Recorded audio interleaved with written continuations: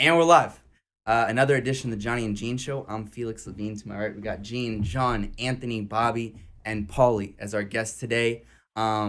First time we've ever had two bosses on the show in studio, so this is new for us. So thank you guys for being here. Thank you. And before we get into it, I just want to remind the people listening out there to make sure that they subscribe to the YouTube channel, subscribe to our brand new Patreon channel. That's where we have all of our bonus content. Everything goes and gets posted there early, so make sure you check it out. The link is in the video, the description of the video. Gentlemen, thank you for being here today. I think it only do justice to let you guys introduce yourselves. We'll start with Anthony over here. A little bit about who you are for the people out there that aren't familiar with you. I'm Anthony from Springfield, Mass. I was raised there my whole life and pretty much got in a life of crime at a young age and graduated into getting into organized crime, bigger parts of it, and then eventually became the boss of my area, Connecticut and Mass, for the Genovese family. Bobby? Hi, I'm Bobby Luisi. I'm from Boston. Look into the camera. And I was a boss up in Boston. I was a cop in the Philadelphia family, but I was born and raised in Boston in the North End in the Italian section. I grew up with gangsters my whole life. I was groomed by them. I was a proposed guy in the Patriarca family, and I had a falling out with them in the 90s. We had a war up there. You know, a lot of people were getting killed up there at the time, and I ended up hooking up with the Philadelphia family. And I went down to Philly. I became a capo in their family, and I straightened my crew out in Boston. But everybody in Boston were all Boston guys, no Philly guys. I hooked up with Joey Molino and Giorgio Borghese in Philadelphia. Good guys, you know. And I was running everything up in Boston in the 90s. And I got picked up in 99. And since then, I became a Christian and a pastor and wrote a few books. And that's what I'm doing right now. And pretty much that's my story. Beautiful. And Paulie, just for... I'm Paul Tanzo, once convicted murderer, I guess, the best way to say it. Luisi family loyalist, Yep. and last, basically, of the loyal soldiers, Yeah. Bobby. Yeah. So I guess I'll start off. I mean, John, Gene, you know, when did you guys first kind of connect or know of each other, hear about each other, I guess from the past life and also today? I'll let you take it away, John. Well, me and Anthony know each other from the 90s, actually. So we had communication through mutual friends the whole way through and stayed in touch with each other. With Bobby, we have also had mutual friends. We didn't have direct contact in street business, but we had mutual friends sending different messages and different things that went on over the years through streets, through crime. Now for you, Anthony and Bobby, I mean, growing up, did you guys know that this was the life that you were going to go? I mean, was it, you know, inevitable that you would one day end up working in organized crime? I mean, for me, I was, we always grew up with a Mafia presence in our area. Back in the 70s and 80s, people don't understand that what the Mafia was. It was a second form of government. It was bigger than life. If you told us, and I'm sure in your area growing up, we could meet the president or senator or, you know, a big-time business owner or a Mafia boss, we would pick the Mafia boss. It was just part of our life growing up. Mafia was spoken all of our households, and it was something that, you know, it was mysterious. Our family would be like, I don't want you to be like them, but they would respect them. So it was kind of like it drew you to them. And then once you get old, you know, you start getting older, you start realizing, you see them driving nice cars, dressed nice, getting respect. So it's kind of, you know, it draws you in. It's kind of like you want to be part of this mysterious secret society. You know, you want to know more about it. And then I guess growing up, you grow up. We're wild. We're wise guys. You know, just wild kids growing up. So that kind of gravitates towards the Mafia life. And they look for that. They look for, you know, young kids that are, you know, that are wild and like trouble. And, you know, we hung around a little gang of us, and we went out and kind of like terrorized the city as young kids, you know, always fighting different groups as young kids. And, you know, they look... older kids, too. Yeah, and they look at us and they see, you know, these kids are, you know, and they kind of like, they start grooming us towards that type of life. And in my case, my family had a successful produce business. So it was kind of like I could have went that route, or the streets. And I chose the streets because, you know, my father was a hardworking guy, never involved in any of the organized crime rackets. And he worked hard. And it was a business that he worked hard and he did it. And it was something like not for me. And I remember just, you know, just starting hitting the streets around 15, selling some drugs, you know, and making money. And I just that's when I hit the streets, and I liked it. I loved the action. I loved hustling every day, making money, you know, and it was just in me. I loved it. And then it graduated. Obviously, you start hanging around. You start being on record with the wise guys come up, and, you know, they see a talent in you, and they want you to put you on record with them, meaning they want you with them. And you start earning with them and start, you know, doing things with them, violence, giving guys beating when it comes to it, to that. And you start earning, and then it keeps getting further along until they want you to shoot someone. And then eventually they propose you to be a member, and then you end up getting made into the family, and you're in the mafia. Now, this idea of grooming, I think you said, and you guys have probably all experienced it at some point. Mm-hmm. What is it like to be kind of groomed into the mafia as a young kid? Well, I don't believe that it's something that it happens over a course of time. And I'll give you for myself, for instance. My father was a gangster.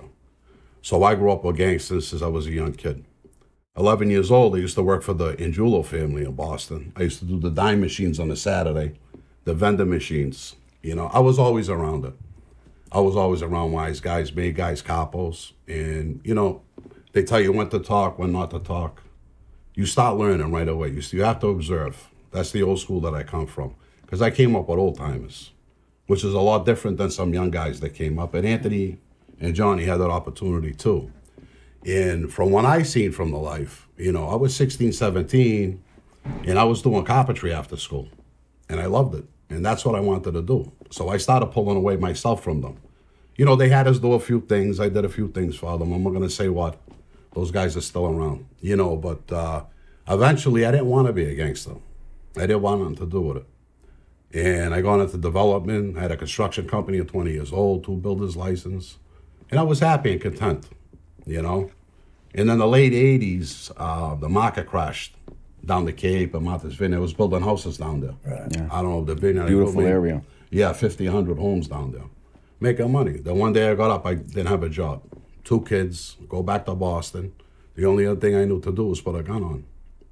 So around 1990, I got back into it. And there was a war that broke up. So I had to slide into that, you know. It's sad in this life because, you know, it's glorified. It's something to grow up with these guys. The money they had, the cars, the houses. I mean, you're impressed by it. But being a young kid watching it, I see when it was really about then. You understand? So I wasn't too crazy about it. But when I came back and I had no money and I had to get back on my feet, I put the gun on my back and I went out, you know, and I just started doing what I had to do. And that's what happens in our life. And luckily, like I said, I was around them, kind of groomed when I was younger, if that's what they were doing with me, you know.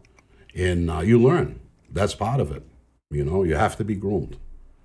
And for you two, I mean, did you guys have a grooming process as well, if you will? Same thing as him. I grew up around it my whole life. I was born into it pretty much, you know, so it's around you your whole life, you know. I picked up where they left off pretty much, you know. I took people's places, basically. I was doing the things I was doing, you know. What do the higher-ups tell you? I mean, they teach you the rules, basically, you know, because I didn't know what I was doing at first. I was breaking rules like crazy. I was sticking up social clubs. I almost got killed 3 times. I didn't know. You know, so I was learning, you know, as I go. I was like, well, you can't do this. You're not supposed to do that. So it was a learning process for me, you know. Thank God that I had family and people around it, because I don't think I would have made it that far, because I was doing, you know, I was breaking a lot of rules. So you got to learn, you know. And that's what I did. I learned from the old timers, like he said. Yeah. And for you, John? Well, I had guys that went back like I learned from a guy that's 86 years old right now. Yeah. You know, so I learned from old school guys where they only believed in you make a mistake and you pay with your life. You know what I mean? So those are the guys I learned from. You know. Yeah. It sounds like a lot of people today watch The Godfather. They want to be yeah, gangsters. right. Yeah. That's not it. nonsense. You know. You know. For you, John, was it like that? Was there a big mentor, I guess, if you will? Yeah, I mean, you know, my father grew up in the Lower East Side, so it was a hub of gangsters, Vito Genovese and those guys, and he became very good friends with Little Al, Lucchese guys. So actually, he's got a life sentence now. Killer, good-looking Jack. These are Lucchese guys in Jersey, and then on the New York side, and Jersey also Blackie, Luciano. So these are famous guys in the mob world that since I'm 5 years old. And then I was around his uncle, Fat Andy Ruggiano, with Murder Inc. So these are the guys that, you know, when most kids are going to preschool and kindergarten, that's I guess all of us in the same situation. That's kind of our kindergarten. We just learn the way of the street from proper gangsters, serious gangsters, and you know, you learn the rules, the code, and the life itself. And as you're getting older, you develop and you're stepping right into a pair of shoes that fit perfectly because obviously you were groomed for it. Yep. Was that the same for you, Paulie, as well? I was so young, like 8 years old, when I started hanging Yeah. with the you, family with and your the family. father and everything. I grew Yep. up around his father since I was 8, and Yeah. sounds naive, but I was so young. Yeah, my I father didn't was a think I was a serious guy. criminal. I Yeah. thought I was just doing something good for one of my friend's fathers. You know, go throw a hammer through a window. Or we're gonna be selling, we're gonna be selling firecrackers They out of the still do that, playground. You know, and so you just start picking up these little odd jobs, and Right. everybody else is going and killed himself for money, and meanwhile I'm sitting in the playground suntanning all day long and making Money more in than your my pocket. father. And Yeah. selling firecrackers. I'm like, oh, can I take some home? They're like, oh, yeah, take home a bag every night if you want. And, He's been corrupt since he was 8 years old, so don't, you know. yeah. Now, we all have. Yeah. Bob, you said something interesting earlier about, you know, after the market crashed and Yeah. you didn't have a job. Yeah. Did you ever think twice about going back into it? No. No, I didn't. I grew up in it. I had the name already from my father, you know, so it was easy for me to slide in there. I had the respect from all the main guys there. How's that work, though, when you kind of get back into it? Like, who are you talking to? What are the conversations like? Well, basically, we're our own men. You understand? I didn't ask permission from anybody. I did hook up with who I had to hook up with. I mean, that's respect. That's how we grew up. You know, always someone over us, you know, but I just went out and did what I had to do. I wanted to earn. I had card clubs. We were selling drugs. We were doing it, extorting, loan sharking. I had a big loan shark business. The best. I built up right away. You know, it didn't take me long. I hit $1 million and boom, I was livening up the streets with the money. You got to remember they're Boston guys, and, Yeah. and not because they're sitting here. Yeah. But any joint you go to, anybody is from any joint, they know the Boston guys are gritty. They fight, Yeah. and it's in their blood to be tough. Honestly, more so than any other area I've ever seen. Where these guys happen to grow up, there's a lot of tough guys that we talked about earlier. Yep. Streety kids, the Shays, and you know, Especially the Irish yeah, guys. the Irish, Yeah. they fight. Man. Great They- people. They're tough guys, Yeah. man. A lot of my So- crew was Irish. Yeah. Yeah. You know, because I know. we gotta work together, Yeah, John. yeah, You know, the Shea brothers are good people. yeah. Now You I know. wanted to, Anthony, what was your mentor coming up? Who did you, who schooled you on the gangster life, basically? You know, it wasn't really school, but the guy I looked up to and that I was around at first was Bruno. Okay. Yeah. So he was like, you know, He's the one that Pretty showed much. you the ropes. 'Cause you not gotta really learn the he way, showed you me know what the I'm saying? ropes, but he was someone I looked up to. And I mean, I think it's in you or it's not in you. When you start hitting the streets, you figure it out quick. And if it's drugs, I mean, you know, you start selling drugs and you figure out how the game works. Same thing with running numbers, sports gambling, loan sharking. Is that why we sold so much drugs, me and you? Yeah, a lot of marijuana. Yeah. All right. And so I think it wasn't like you know, you just know what the crimes are and you get involved and, you know, Well- you take pointers from him. And Like, like, a lot of people don't know you like I know you. You had one of the most violent crews for the Genovese family. Yeah. A lot of guys don't know that. Yeah, because we they had know a the vicious crew. The Genovese family in New York ain't really violent. Yeah. But you had a really, really violent crew. yeah, we had a violent crew. We actually did a couple of things down in beatings and, you know, shootings and they had a lot more in plan, but we kept getting arrested at the time. So Right. it was always, but they liked us coming down there. Right. You were handling a lot of the work for them, right? Yeah. Yeah. Especially in our area. Right. Will you guys talk about talking about the differences with the Boston crews, the biggest difference between New York mob and Boston mob, similarities, differences, I guess, because you guys all have different angles from it. Let me tell you Same what people rules, don't pretty much. understand. Yeah, people don't understand is the reach we have, just the way we're friendly now. We have the ability, if Bobby had a situation anywhere in New York, he'd make a phone call and say, John, do me a favor, buddy. And I'll say, what? Find this guy for me, do me a favor, and then whatever needed to be taken care of. It's that simple. He doesn't got to get in his car. He doesn't have to drive down here. He doesn't have to do anything. And it's vice versa for Anthony or any of us. It's very easy to reach from any city, state, to this day. We're all very friendly. So, It happens like that because you could have a problem. Like, for instance, my cousin was hit by somebody in New Rochelle. This idiot decided to run to a banana guy in New Rochelle. Yeah. They says, yeah, we'll help you. They set him up for me. It's that simple. And he comes to me and we beat the piss out of him. That's how it that's what works. it's Yeah, supposed we to got be. you. We'll help you. Yeah, we got the jerk off that hit your cousin. Oh, he's going to meet you here. All right, great. And that's it. Right. But a big thing for us, like you were saying, New York and Mass, a lot of problems that they had, and they'll probably agree, is they had 5 families there.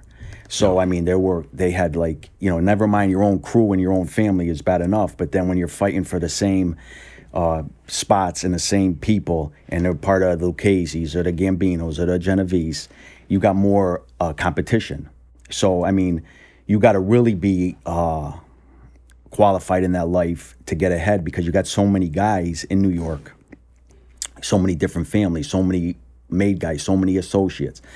Now, when you come to Mass, you really only have one family, which is the Patriarchas in Boston, and our area, which is Central Mass and Western Mass, all the way into Albany. And we shared kind of with the Patriarchas, Connecticut, but when they got arrested in the 90s, we pretty much took that whole area over. Bobby, with his crew that he came up, he started coming back into the area, but we were friends, so we would have got along great. We would have worked hand in we hand. were together a lot, man. But there was no competition amongst us. So it was like everything we made, it was a funnel that was coming into one family. So it was just a lot more money, and with no competition. And if somebody did come in, another family, we never had any beefs with anybody because we controlled everything. And I think that's a big part of it, that we got lucky that there wasn't other families to fight with and wars going on and who's fighting over spots and bars and who's this guy with. And like I said, when Bobby came up, he kind of like was doing that, but we got along great, so it didn't affect anything.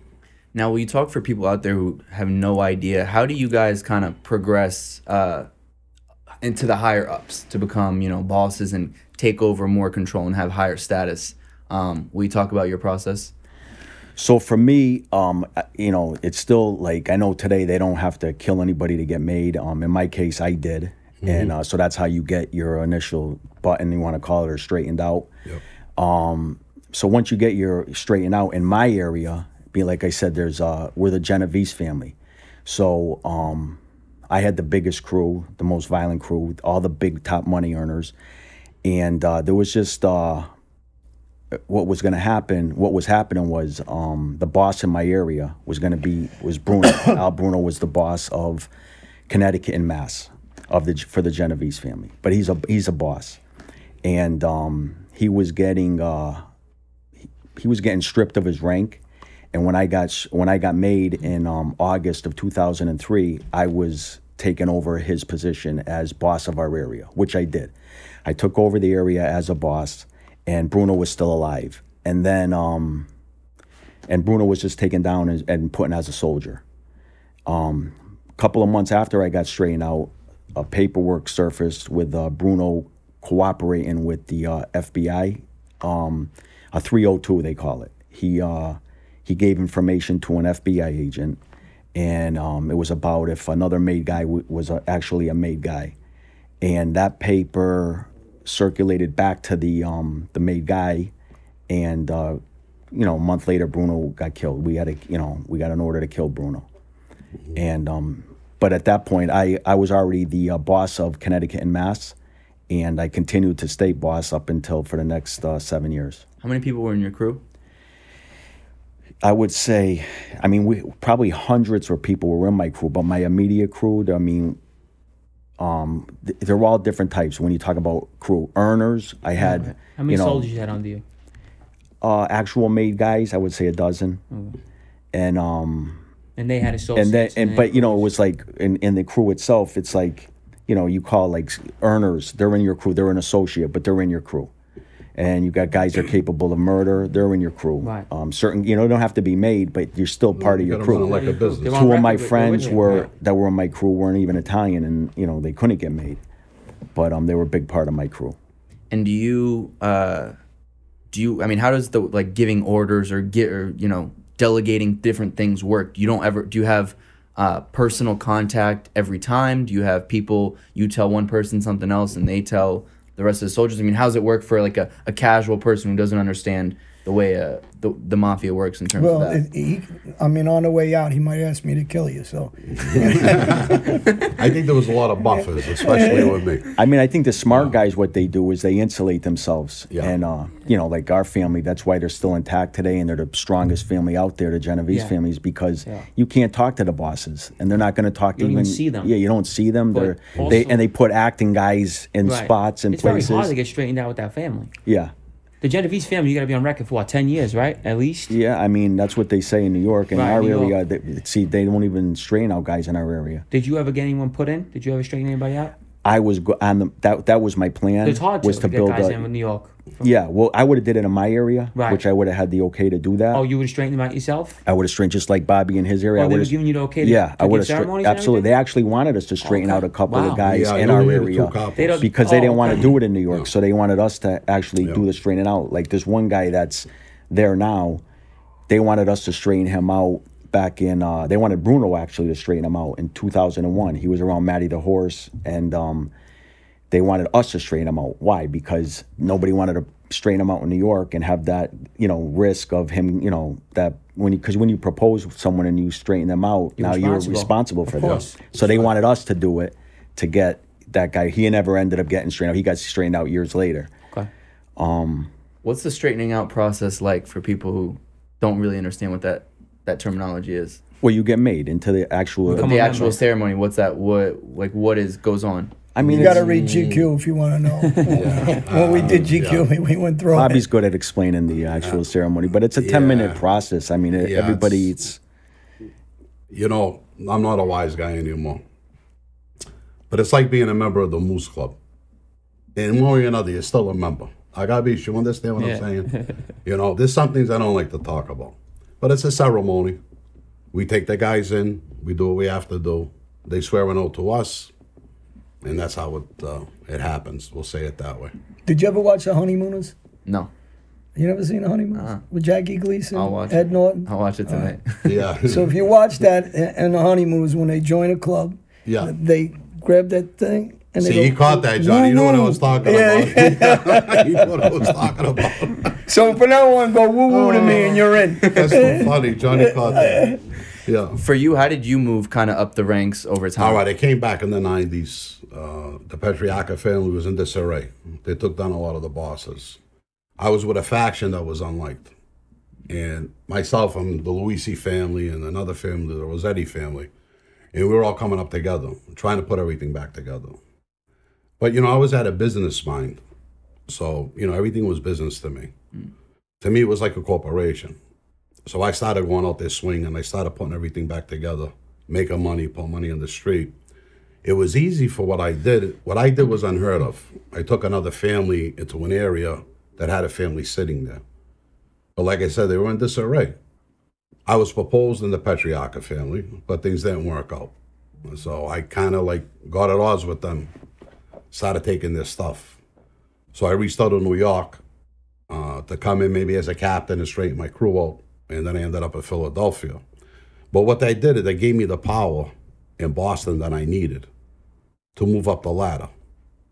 You know, in our thing, you could be the baddest guy in the world. But if you don't get that button, you're not looked on, right? I mean, up there, they called us the Luisi family. So I have my foot on everybody's neck, especially the Petriaccas. But there's a few Petriaccas that I still love and respect that I grew up with. They were working with me too. So I was working with the Petriaccas.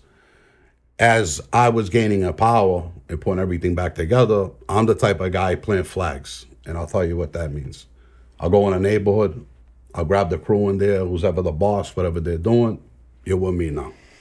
So I'm going up, scooping these people in, bringing them under my umbrella. And I was building my family. When I went to Philadelphia to get married and straightened out, the agreement I had with Joey and George, I was going to stay with the family for 2 years, and then I was going to break off and have my own family. That's what we intended to do. I was supposed to be with Philly for a short time. Yeah. So it would have been the Luisi family up there. And slowly keep pushing out the Patriarchas. Now you got to remember, I grew up with these Patriarchas. I was once proposed in that family. So I did business with them. Right. But I made sure I was in the North End. That's gangsta capital. We know that, Little Italy in Boston. And from there, I was running all the way up to Maine, to Connecticut. I was all around. I was even coming around your area. Yeah.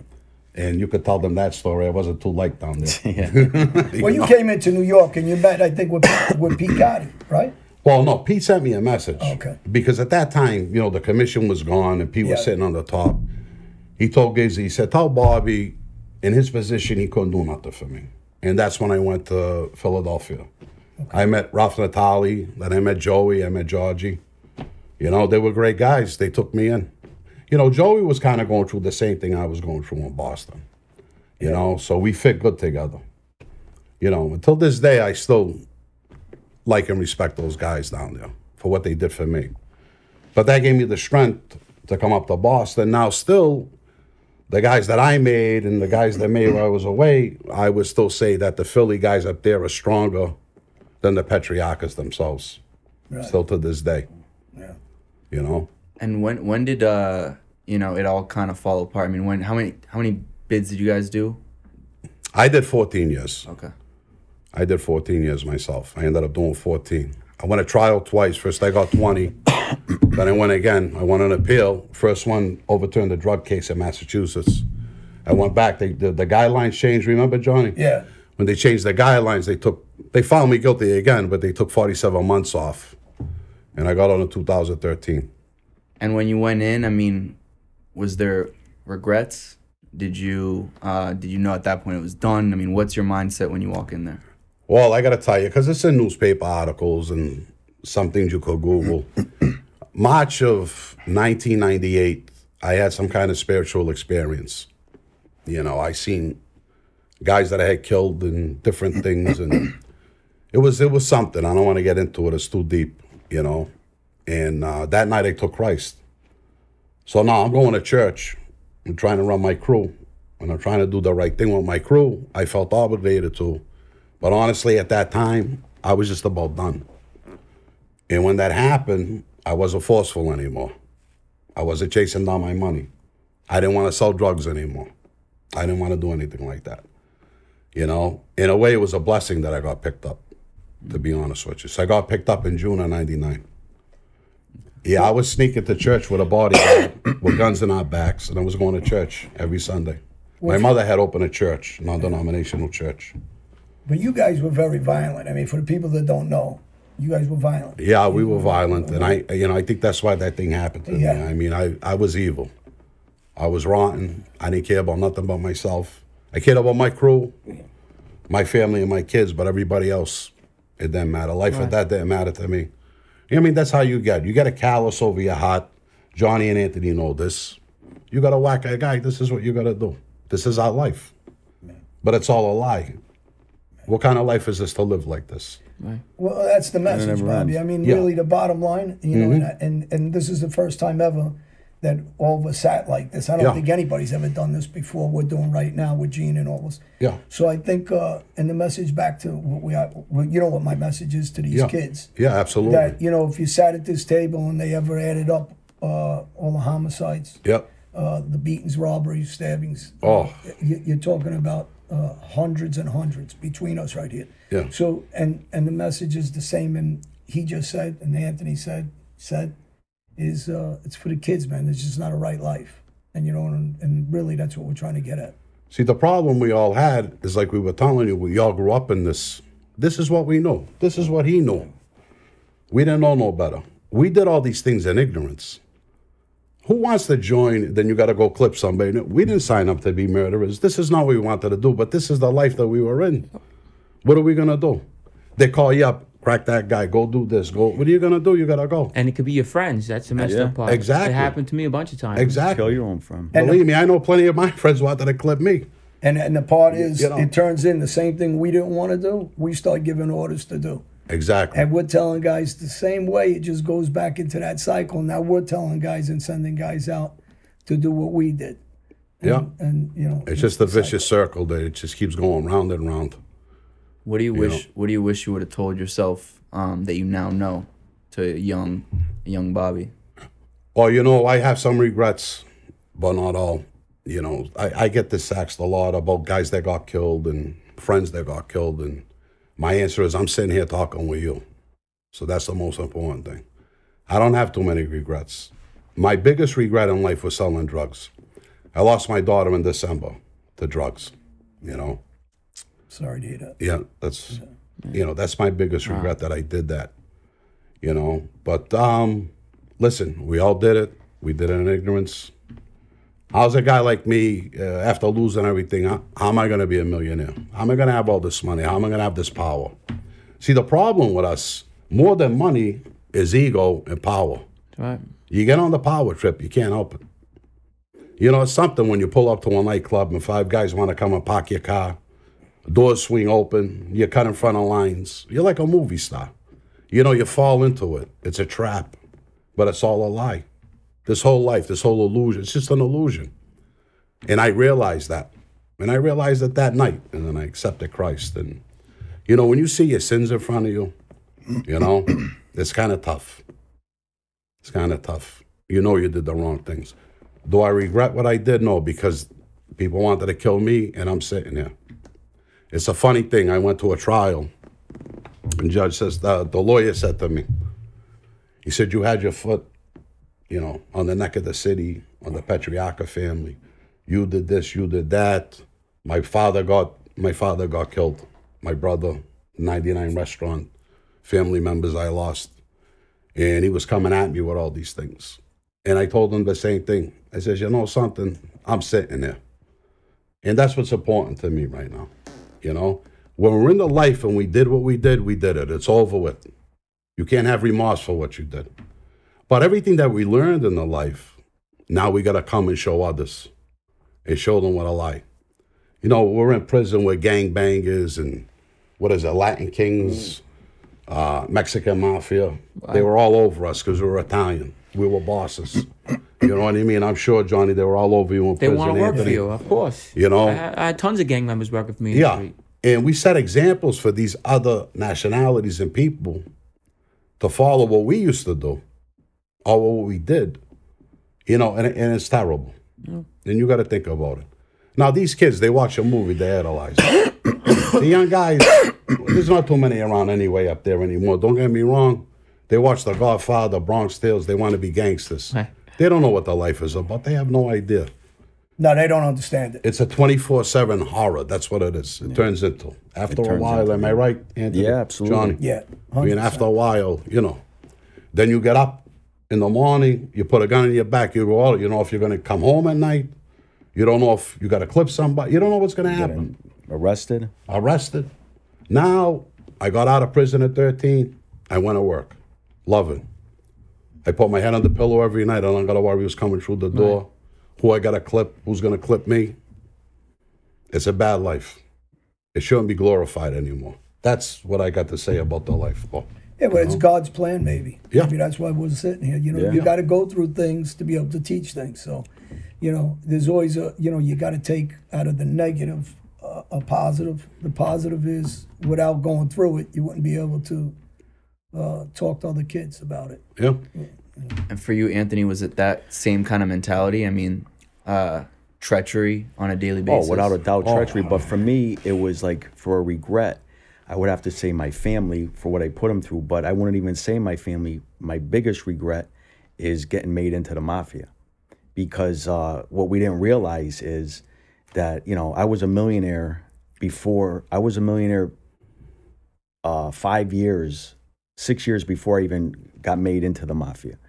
So I was shelved, meaning I was, Bruno shelved me, you know, when I got caught with the weed. Yeah.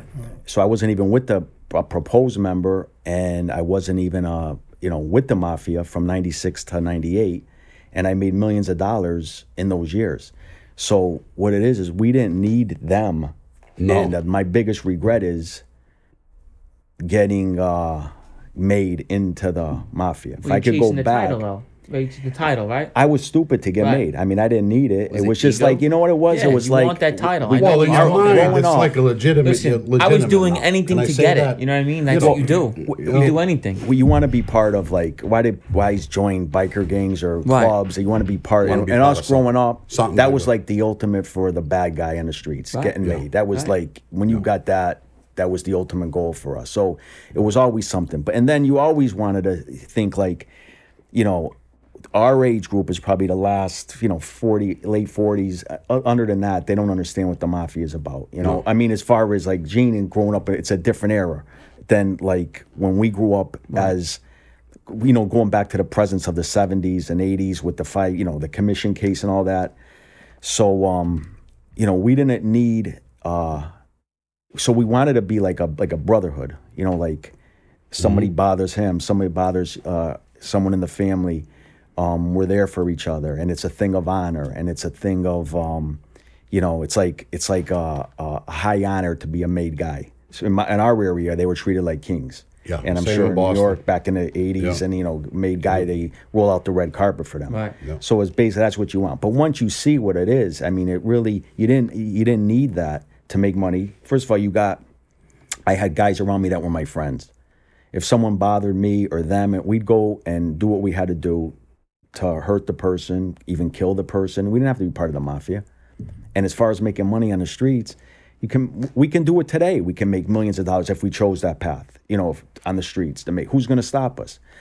The only path we choose now is to do it legitimately, make the millions of dollars legitimate in, construction, bars, restaurants, whatever it is, to make it legitimately. And So you didn't need the Mafia. So it's like my biggest regret is that I even joined up with them. And it changes everything for you. yeah, you got to Because- take orders. Now, and not only that, you don't get the same time no more as you were if you were in the Mafia, because You if get a you're bad just, boss. If you're just a regular guy selling drugs, you might get some time. When you start doing it for the organized crime, it becomes life. Yeah. They want you to flip on Yeah. your guy. This is what it becomes. It becomes a tactic. It's Yeah.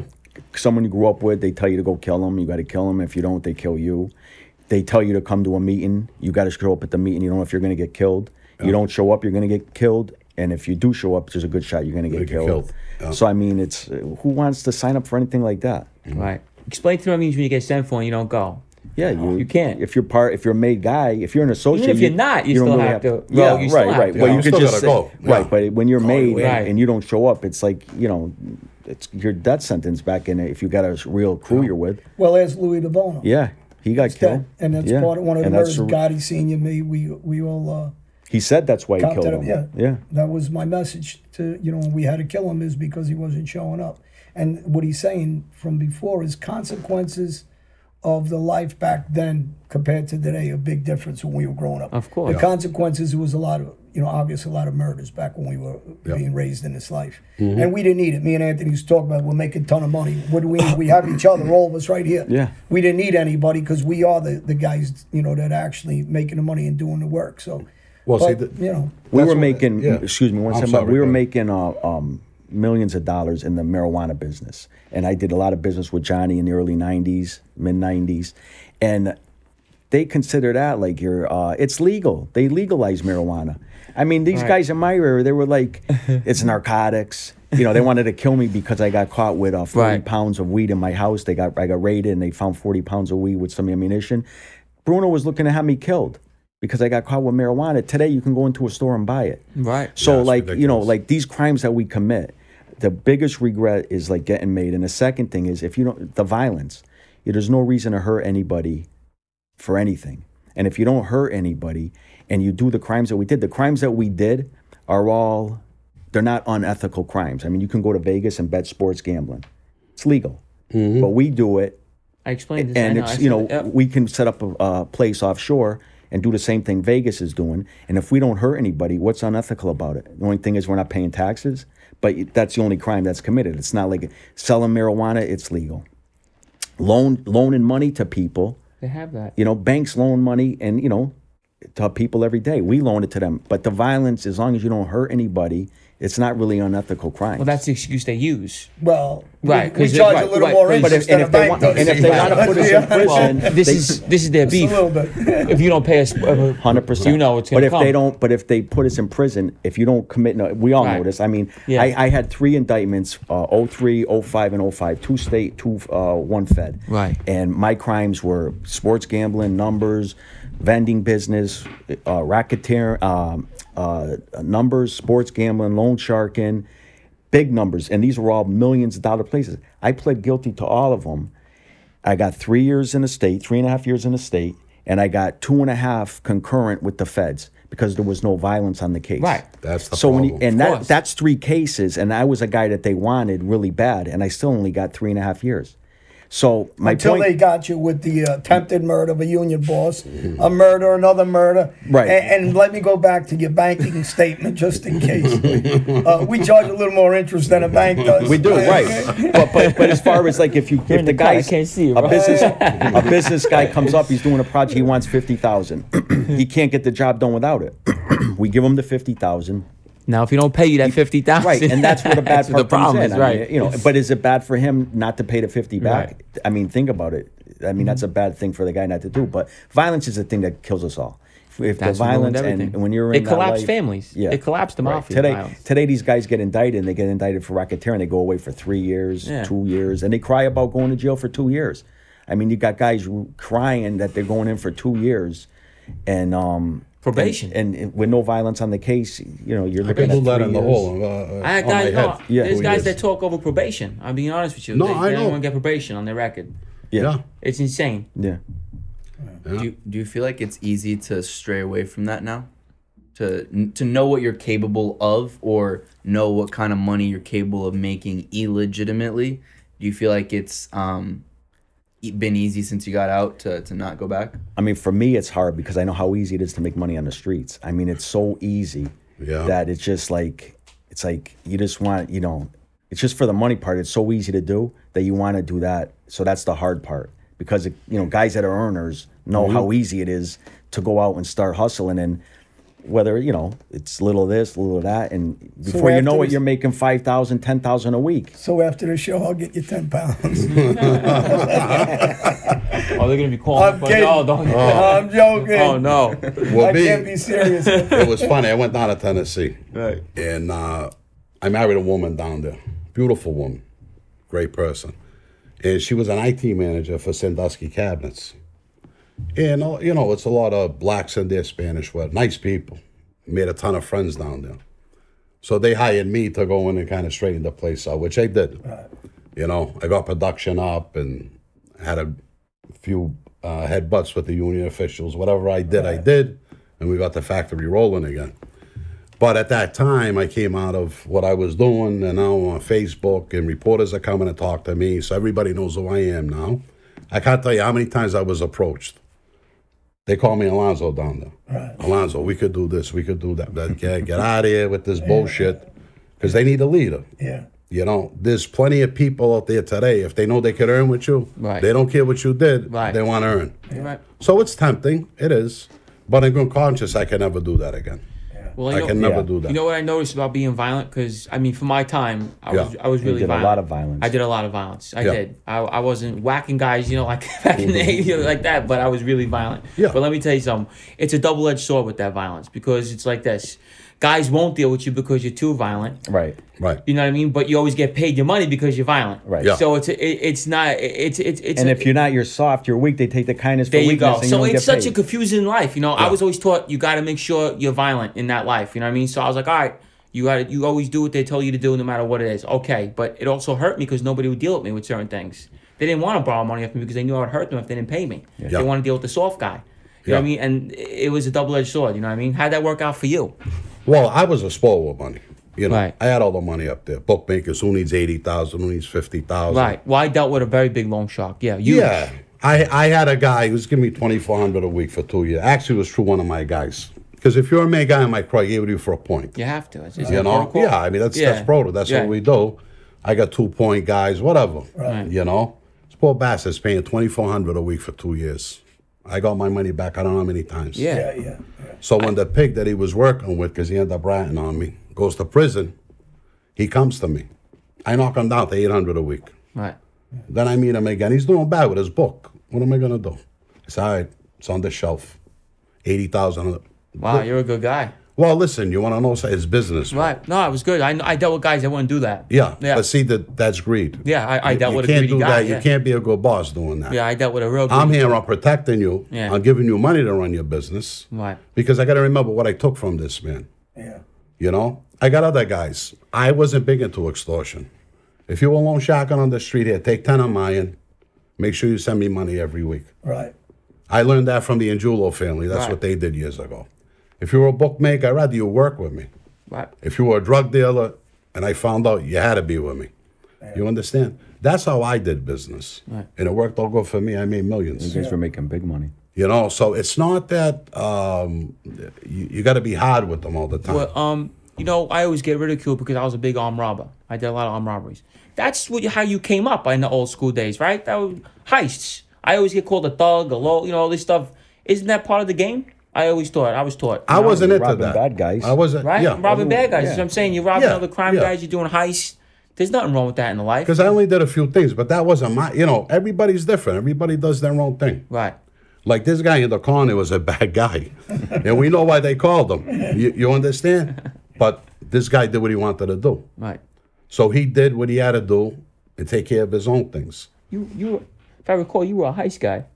I did a call. I did a Some call. I think we all did. In that life, you had to do it. Right, but that's what I thought. That always Yeah, comes with the just, you know, territory, right? That's why Felix, every Right. time I tell you we do the shows, you got to hurt him when he doesn't cut him. If I had did a a lot guy of on white the collar street that was shying to do it, because I was like an office snake. Right. You know, we weren't really working together. You know, I didn't go after everybody. I grew up with a lot of guys over there. But I count this any 50. You want to give it to me because you don't want a problem, and then I tell you to screw. That's how I would. But do I got to it. ask you something, Bobby, because Yeah. you said you guys you weren't into the robberies and heists. But there is one heist that I want to talk about. Which one? You guys had a major heist out in Boston that. Oh, the art heist? Yes, tell us about that. The Garden Museum. Well, I'll tell you a story. That crew, we ended up together in like 93. They did that in 90. Right. So I had safe houses all over I know the a city. couple of those guys. That's what Yeah. I'm saying. Then I had a safe house in Walton, beautiful place. You know, I had to go miles. I used to go sneak up there, you know. So I'm sitting with Bobby Garante on the couch. Miles comes on TV. He says to me, I know what the artwork is. What? Yeah, I know what the artwork is. And I'm thinking, he said, can you do anything with it? Because now we're in New York, we're in Philly. He thinks we're going to move this shit. I said, Unc, that's what we call him. Yeah, right. He used to run. He was some runner, by the way. He can run. I said, Unc, listen, I can't move that. I can't move a pack of cigarettes. You want to move artwork? I says, I don't know what to do with this shit. I let it go. But I wouldn't know where it was buried, where it was. But see, I'm not a pusher. If I send Anthony or Paulie to go do something, I don't ask for explanations when they come back. Did you take care of that? That's all I want to know. That's the type of guy I was. Yeah. Everybody was amazed that I didn't dive into that. Yeah. But what was I going to do with it, John? I mean, yeah. Anthony, what am I going to do? Turn it in and collect the 25 million reward. If I knew this at the time. That's what they want, 25 million. Meanwhile, I got reward every for that. organization Oh my looking God. at me. Yeah, it's worth like 25 600 million. million. Oh yeah. I did kick it. myself up the ass They every never day. found the guys that did it. Never found the art. Well, Bobby Garante's dead. You were with Bobby Yeah, Clemente? Bobby. I know Miles good. That was Yeah. that was a. I think Bobby Gentile. So he probably did it, and you know, that's it. Yeah, he didn't tell me he did it. He says, I know where it is. That's what he told Yeah. me. You know, and I didn't pursue it. You know, so when they came to me about it, the feds, Bobby was dead, so I talked about it. I told him what he told me. Steve Kirchen took it a step farther. They went down to his old house. They ripped it down. Because he said Bobby is buried under a slab in Florida. Now, I know he had a few properties down there. But I guess one of them, they got down there, they ripped it out. They probably moved everything. Yeah. Bobby died. I don't know if anybody knows where it is. Right. I have no idea. But I wish I knew. Yeah. That was the biggest robbery in the world. Yeah. Biggest. Yeah. Still till today. It's a Really? big, yeah.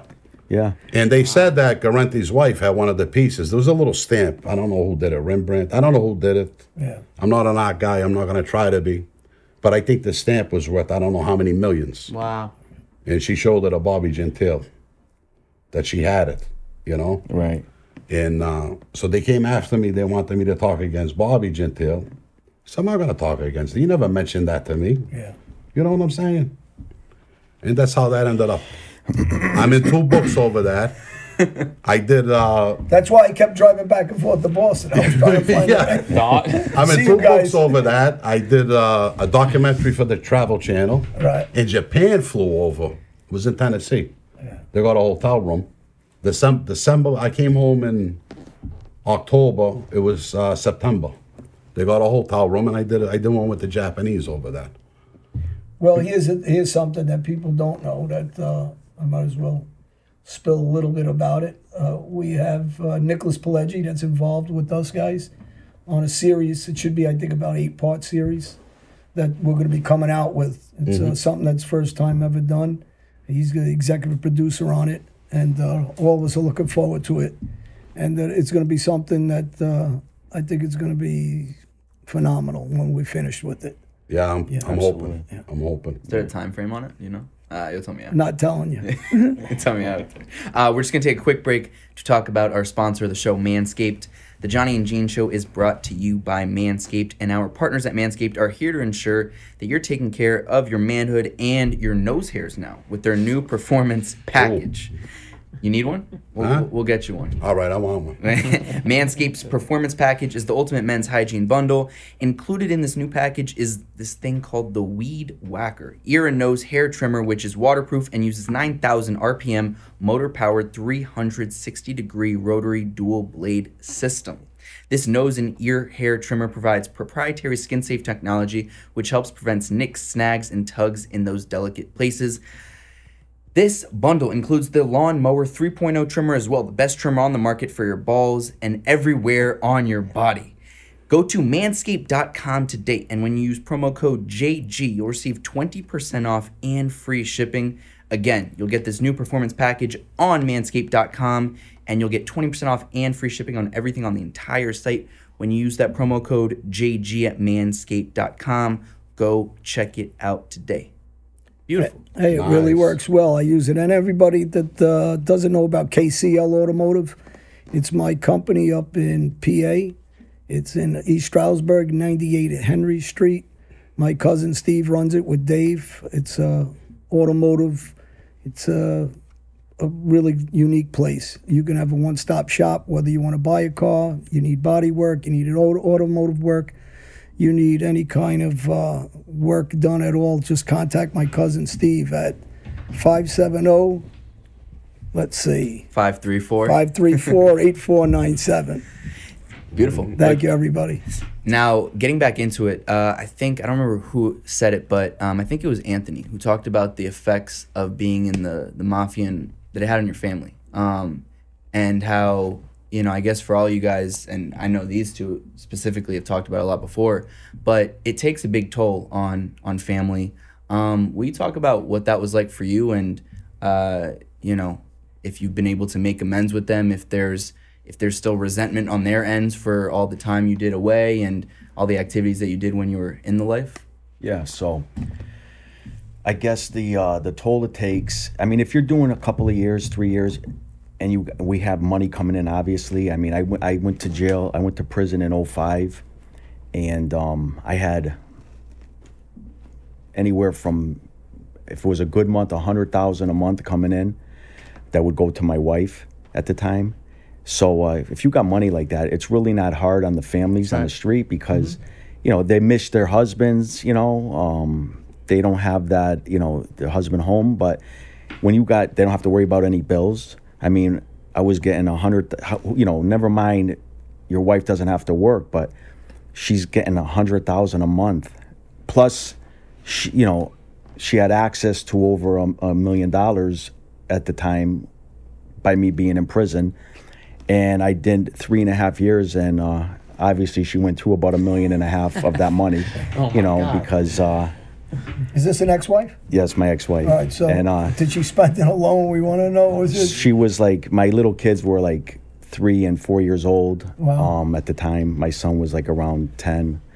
And she was, you know, she was just, she just went out spending money. She had no, she was buying my kids 3 years old $500 outfits. Well, because I mean, I came home, they were in the closet with the tag still on them, $500. On her understanding, he ran everything. So they Yeah. don't really have understanding of that money. They think it's going to last forever. She They went don't to know. Florida twice a year, Yeah. you know, with She's the living. family and the kids. Oh, yeah, I yeah, mean, she was she's spending balling, $10,000 a yeah, week. I mean, what you spending? I'll upgrade the car. You know, she went from a brand new BMW paid for to a brand new Lexus with a loan on it.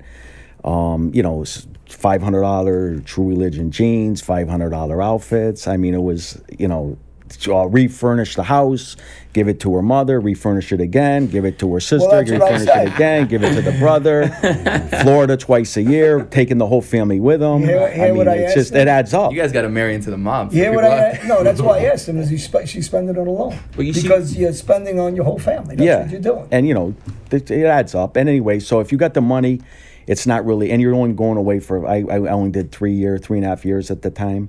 So it's not a lot. What is a lot is when my kids now, you know, obviously it's heartbreaking on the kids. If you have children, 3 and 4 years old, my 2 little girls, you love them to death, and you are just like heartbroken that you got to be away from them. But it was only for 3.5 years. What do you tell them? So at that point, I didn't tell them nothing. That I just went to work. Yeah, I had to go to work. They'd come visit me in they told my prison, Gabby. and I'd be at work. Dad, we're gonna go see Daddy at work. What the hardest part was, I knew when I got out in 2008. You know, I like I said, I had 3 cases, and then I got indicted while I was in prison. I went to trial. I got found not guilty. So I knew I was coming home now.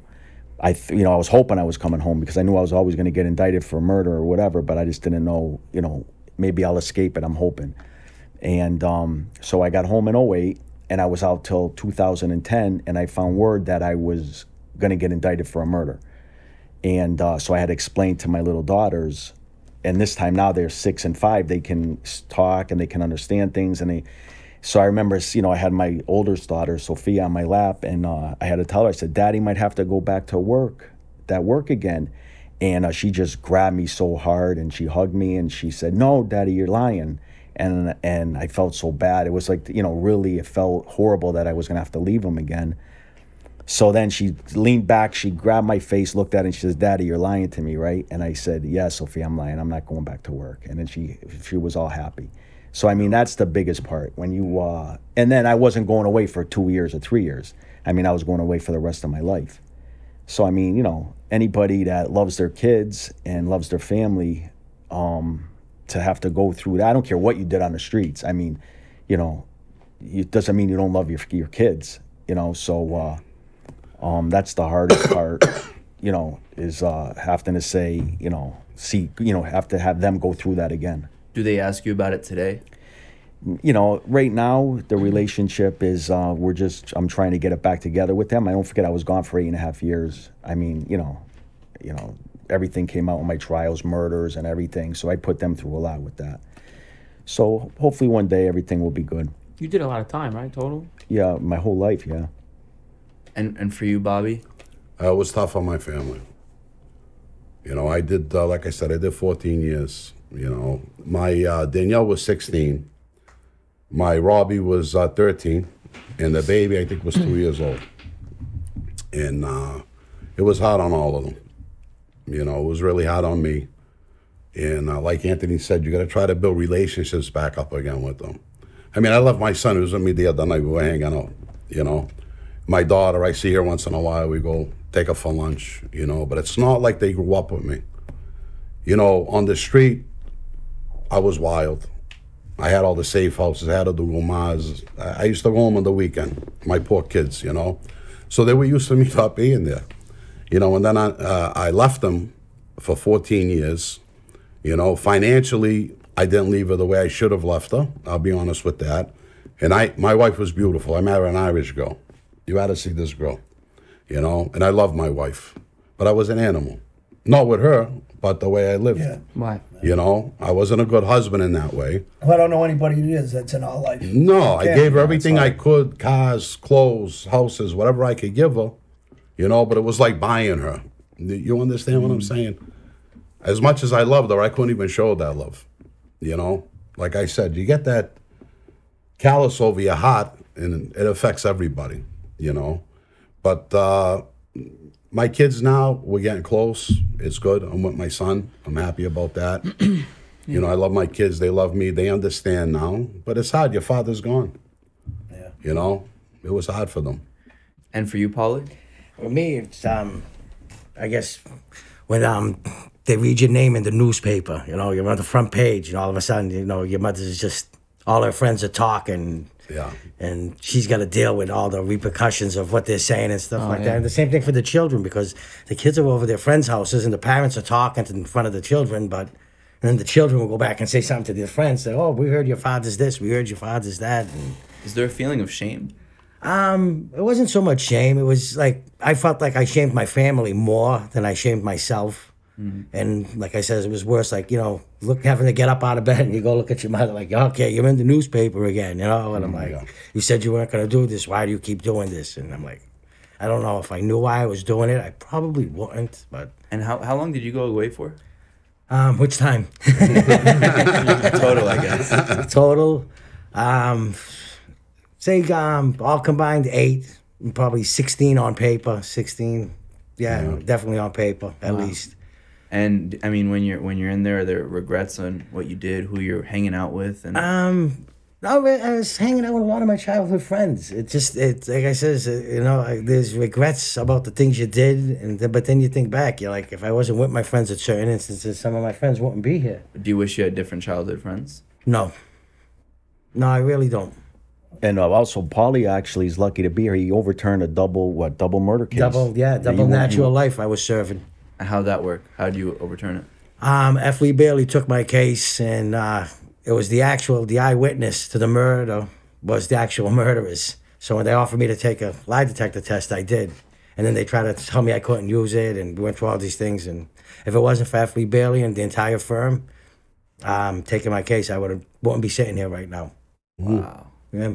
And so you take the lie detector test, And I pass it. and you pass it. Yes. And then 3 simple questions, and then that's like when. what were the questions they asked you?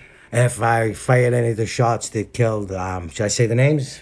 I won't go too deep. Yeah, I don't want to say the full names. Well, you know, killed one We gotta person, go and he home. fired any of the shots that killed the other person, or if I was in that park that night when the incident happened. And 3 notes, so in a 3 minute no's, and you're out. And that was it. And that saved your life, basically. No, they ended up not using it, but it did get me a second trial. And my second trial, the jury was allowed to hear the real evidence about the eyewitness. And at one point, the eyewitness got so frustrated, he actually confessed to the murders, then recanted. And once the jury heard that, like, they just wanted to throw this whole case out, and they came back with got not lucky. guilty right away. I got really lucky. I shouldn't be sitting here right now. And then when you know that you're gonna get out, I mean, what's the feeling? Thinking that you could be away your whole life, and now all of a sudden they're telling you you're free. Not ever thinking that you're ever coming home was the worst feeling. And then hearing that you might come home, you don't want to get your hopes up, because you're like, yeah, everybody here says that. You know, Right. You hear so many guys locked up say the same thing. Like, I'm going to overturn my case this week, or I'm going in, I'm going to over. And you get heartbroken. You're sitting with guys that have been doing 35 years, and you're sitting there and you're listening to them. And you're getting a chance. And they're You're coming out and doing the same things. Don't get into it. What are they? Go ahead. Go for it. Go ahead. No, here's the problem, especially being a guy in the mob, Johnny, everybody here. If I call Johnny from Boston and say, so-and-so's down there, can you do this favor for me? And Johnny wouldn't do it, which he probably would years ago. Okay. Now, what happens is, because I called and they say I gave the order, Johnny might get away with it and I might get the death penalty. I was with Pete Rose and the Bonanno family. Right. He told me one murder, who brought the guy, who drove the guy, who killed the guy, who buried the guy. 13 guys in New York got arrested over one murder. Yeah. And the problem with that, with the mob, is all the conspiracy. Well, they want the guy pointing, don't they, usually? And that's what happened with me. Right. You know, and then what I was facing would have been a death penalty charge. Well, you had a guy, and I won't mention his name, and because I think he could get re-indicted again. But he nodded, and he was on video. Yeah. When a guy asked him, "You want to hit a guy?" and he looked at the camera, not knowing it was a camera. And they nodded, gave the okay, Yep. and they pinched him for RICO and a murder. That's all they need. Yeah, never all talked, they never need. got caught on an audio. Yeah. Yeah. And my standing with the FBI isn't good. And this is why I'm careful what I say. I don't know if you all know my case, but I fought them, you know. Not to change the subject, I wanted to ask you something from you two, your point of view on this. The nonviolent guy and the violent guy, the earner, the violence, whatever. A true gangster, we don't glorify this stuff no more. I'm just saying, when you were living that life, you never really respect the money guy like you respect the violent guy. Let's be honest here. I'm not trying to I'm just trying to, because people always ask me this question, why you do it. Explain to them that, because you come from bosses and violent. Explain why. Well, being a boss, this is how it works. Like I Right. said, it's a business. Even the old school was a business. Right. When you set a company up, not everybody's the secretary, right? Right. Not everybody drives the forklift. Everybody got their own job to do. Right. See, I respected everybody in the crew. But to me, a bookmaker, a half-ass loan shark, they have civilians. Right. You never know? give them the same respect as the guy pulling the triggers and doing the work. Everybody gets a different respect for what they do. Right. You got to have bad guys, okay? You got to have tough guys, and you have to have earners. And without the combination of that, it's not going to work. Right. When I made all my guys, they all did, Work. Right. not all of them, but most, they were involved in something. Right. You understand? They were my close crew, because out of all my guys, I was probably the least of them. Well, because I was sitting back giving a lot of orders too. Right. I'm not going to lie. I'm not Al Capone. You understand? But the thing is here, if I didn't have those guys around me, a lot of things wouldn't have got done. If I didn't have the earners, I wouldn't be making money. If I didn't have the tough guys, I got no one to come and break a head. Right. Everybody got their part to play. You don't send a tough guy to kill somebody. You don't send a bookmaker to kill somebody. Am I right? There's certain people that do certain things. Well, that's what makes certain guys, a big commodity in their life. And I'll use Anthony because we're friends, but also because he became a boss. But he had a different quality. He was like a Babe Ruth of baseball.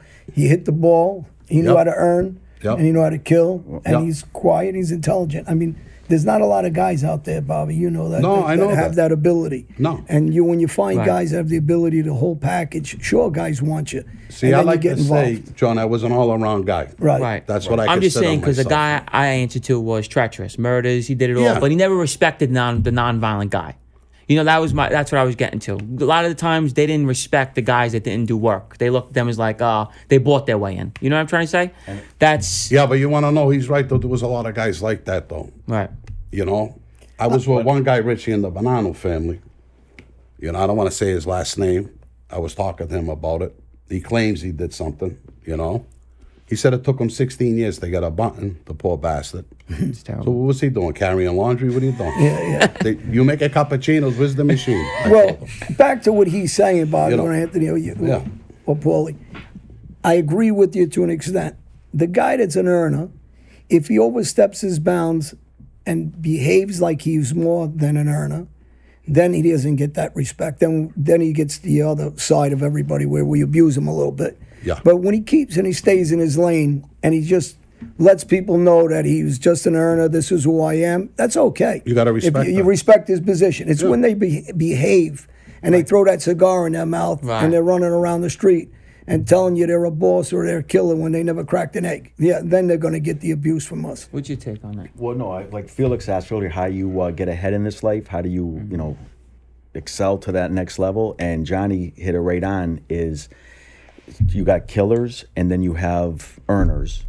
But how you really get ahead in that life, and I think a lot of us here, or all of us here, we can kill, but we can also earn. That's right. And that's what makes a us person dangerous in that life. That's what I'm saying. That was a gangster. That's what my boss explained to me. They didn't respect the guy that made the money. I'm just going to be, that's how When you put those two together, now you have the brains to be a boss, the brains to put things together, to put a family together, a crew together. Exactly. And you also have that killer in you, where if someone gets out of line, you can send someone, but you're going to go with them also and kill with them. I'm like sending little subliminals here. That's what I'm trying to say. A captain, I would work for you. I respect you because I know you're capable of doing what you're going to send me to do. Right. I'm not going to work for a guy that never busted a grape. Right. That call themselves capo regimes and they never did nothing in their lives. Right. That's what I'm saying. But that those was guys shouldn't even been in that position. Right. That's what I said. That's what I was getting to. I was a boss in my area, and every hit that I was in on, that went down in my area while I was a boss, I participated in. Right. So there wasn't one beating that I told someone to do that I wasn't there, or one hit. But you guys know the same thing, just what we're saying. we have guys that made money for us that were our piggy banks. And if you go near them, yeah, we'll rip you apart. Of course. Oh, yeah. Because you're going near our money. The golden goose. I had them. Yeah. We all had them. Exactly. I mean, Right. I mean, it all works hand in hand. But listen, in any life, what Bobby was saying earlier, intelligence wins out on everything. It does. You need to be intelligent first, and then everything else follows after that. You got to learn how to hold it together. Yeah. You know, you could be a tough guy killer. What does that mean? I had 100 of them around me. What does that mean? Yeah, and What when does that mean? when you get a dumb killer, that's what he is. He's a dummy. They're around you because they get rid can't of- earn on their own, Yeah, Johnny. yeah, They're hanging 100%. on to you. Yeah. I need them, so I got them there. Yeah. You understand? These guys that work for me, they weren't in the mob. They were with us, but they weren't made guys, you know? They were just some people. This is what they did. This is what you used them for. But they did have a capability to be, they were with us, and they could earn. Because listen, we could all say this. You don't got to be a rocket scientist to sell drugs. Right. Right. You got to have muscle. You got to be smart. You got to be able to know how to evade the law. You know what I mean? You know they're coming after you. I lasted years doing this, you know? There's kids out there, gangbangers, they make it 2, 3, 4,000 a week. This is a lot of the problem with the mob today. Why does Anthony got to be a made guy? If Anthony go and grind 5,000 a week, why do I got to be with you? Right. What is it your business? You know, and I started saying that before. We couldn't even recruit these young kids. They make our money on their own. Yeah. You understand? But to really put something together, to organize something, that's where that all comes in. You got to be an all-around guy. If you're not a good businessman, you're not going to make it. It's not going to happen, you know? So this is what it is. That's what it's about. This is why some people excel and some don't. I was with a lot of bad guys up there. These guys are bad guys. They kill you in a minute. But they respected me and they listened to me, you know? You have to have some type of charisma. You know, you got to be a sharp guy. You got to know how to earn. You got to know what fights to pick. We're talking about people's lives here. You got some bosses didn't give a shit about. They wanted to clip everybody. Right. No, I wasn't like that. You know, I use my head. You know, we don't got to kill everybody. Let's kill the dangerous guys, obviously. Right. You know, we don't got to kill everybody. We don't have to make a move like that. You know. Well, in our day, we had to, and that's why people didn't understand. There was a lot of treacherous guys out there. And Well, there was look a lot what of we killing. went through in the It doesn't- 90s. Yeah, it doesn't happen today. So When they're waiting outside your house, they're going to clip you. I went through this a few times. You know what I'm saying? It was dangerous. Some guys had to go, you know. But for the most part, and Johnny and Anthony will tell you, a lot of them were full of shit. yeah. Right. And you know that. Yeah. Right. Well, They're that's full what I'm of getting shit. to. I'm trying to, you know. No, I heard what you said about Yeah. that guy. You know what I mean? If your crew can't respect you on what you did, how you going to get anywhere? Right. Yeah. How you going to tell me to go do something you never did? Well, You know what I because it's easier to say, especially Well, this is what now. was happening to me in Boston. Right. I'm planting flags. I'm not even a main guy. I'm already a boss. How many communities did I have? Right. We're in Revere, we're in Everett, we're in some. I'm taking over everything. I'll move. I didn't even have a button yet. I was a boss. I was making millions. I didn't need Philly. Yeah. But in our minds, to be legitimate in that Of life, course. You did. we got to get a button. Right. I want everybody straightened out. And that's why I pursued that. Yeah. But did I need Philly? No. I didn't call them and ask them to come and do something for me. Right. Actually, the deal was, John, Boston's Boston's, Philly. There's going to be no business in between. Right. That's how we had it set up. Don't mind me slurring all that. I didn't sleep last night, Anthony. Oh, well said. Well said. You guys celebrating a little bit? Oh, my. How much scotch did I have? I'm glad I didn't show up. Make it. What's I the still scene gotta like? handle it. What's the scene like? You know, we kind of know that here in New York it's dead in the modern day, but you know, what's the mafia like now in Boston in the Mass area? Is it still prevalent? Oh, I know that in our old crew, there's still plenty of them up there. There's a good handful of them up there, and there's some patriarchas left up there. Canada's real bad right now. Is it really? Oh, Canada's wild right now. Oh, Canada, yeah. Canada's Paulie, going what crazy joints right were now. you in, by the way? You started talking before you started to mention. Walpole, Concord, MC, Fort Devens Festival. Yeah, that's what we were talking about, Devon's. Yeah. Yeah. That's where I was with Stevie last yeah. time I was with him. Right. And then I go Devon's. upstate, and he's upstate. I'm like, what do you just beat me to these places? His brother got banged over bad, right? He's Yeah. finished. I think they finally let him out of Colorado. Oh, they did. Yeah, I don't know where he is now. Like I said, I haven't seen Stevie in 5 years at least, but looking forward to seeing Yeah, him. yeah. Now, how did like technology and cameras and all that really affect the way you guys did work over the years? I mean, Well, it didn't affect. It didn't- When I you were went here away, I had a before. flip phone and a beep. but you were a little bit more once technology came 99, around, you were right? off the Yeah, game. that's Well, it, one yeah. way is He's modern day. He's more technology is Yeah. you don't have the phone guy no more for the sports.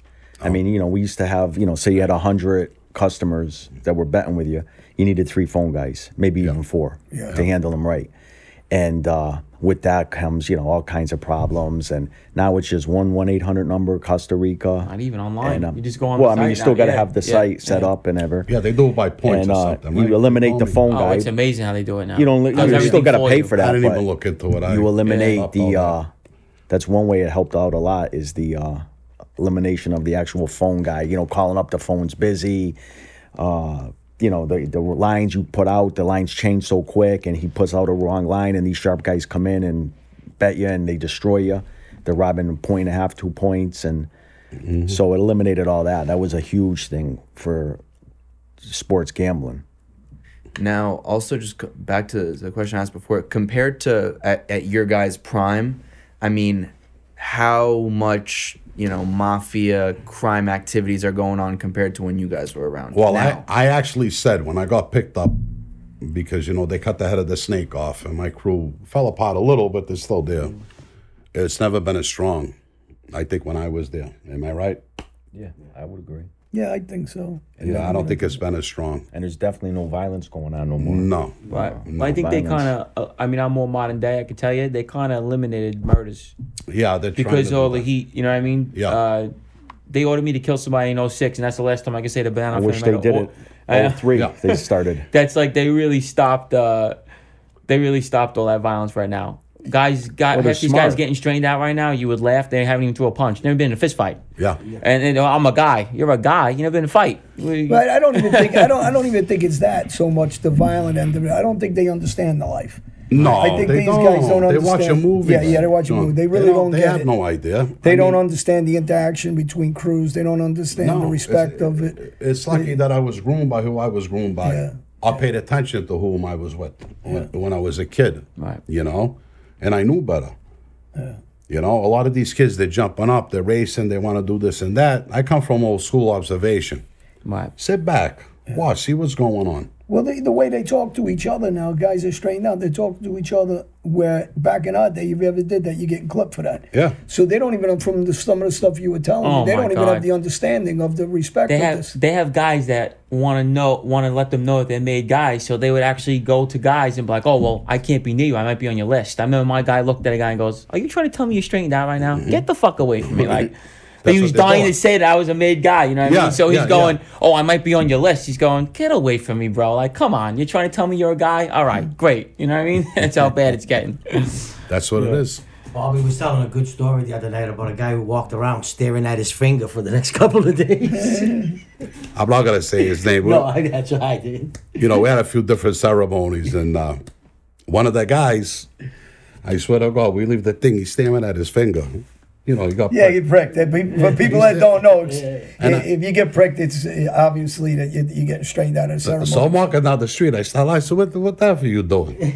He's like this. He's staring at his finger. I said, this kid is out of his mind. He's a great kid, big earner. Right. He's a good kid. But these are the things that we go through. He wanted to let people know, basically. No, it was him. He was just amazed that he got the thing. They pricked it. We pricked his finger, and that's it. Now he's in. He couldn't believe it. He's staring at his finger. I don't want to say half I said on the show. I don't want to be. My mother might be watching. Well, this. I want to Hi, say Ma. you come from it's all the real mafia, but the Genovese family is it's still ran Still very intact, well. yeah. And do you have any like look over your shoulder? Do you care? Like, what's your situation? I No, know, my concern now is just making money, Right. legitimate money, and living life, living good, which I'm Right. doing. Well, what is it concerns gonna- at all. Here's the thing. They know I was just. I'm saying my family, the Colombo family, don't exist. These guys Yeah. are all wiped out. Your family's still the Oh mafia. yeah, You know what I mean? And that's So it's why like- they're there, because they're more. The bosses are all insulated. right. They're not out doing. They're an organized crime family. I mean, they're still involved with unions and huge in construction, and they're still got big in garbage. I mean, one of the bosses, he got indicted. His bail was $25 million, and he posted it the same day. It was out the same day.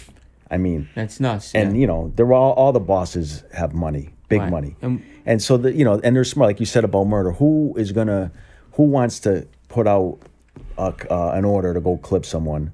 Especially today, another thing with technology. You want to talk about technology? How are you going to kill someone today? Yeah. I mean, wherever you go, there's cameras. I don't care if you go to a residential neighborhood, someone's got cameras on their house that's coming out. You got to leave the street. There's stores there. Cameras are everywhere. They just go back, look at the car, the time, the this, the that. Well, let me so hard. Let me just start something for people. What you're saying, when you go do a piece of work, and whether it's me, Bobby, and Anthony talking about it, we need to get our guns. So we got to trust somebody to get our guns together. We need a car.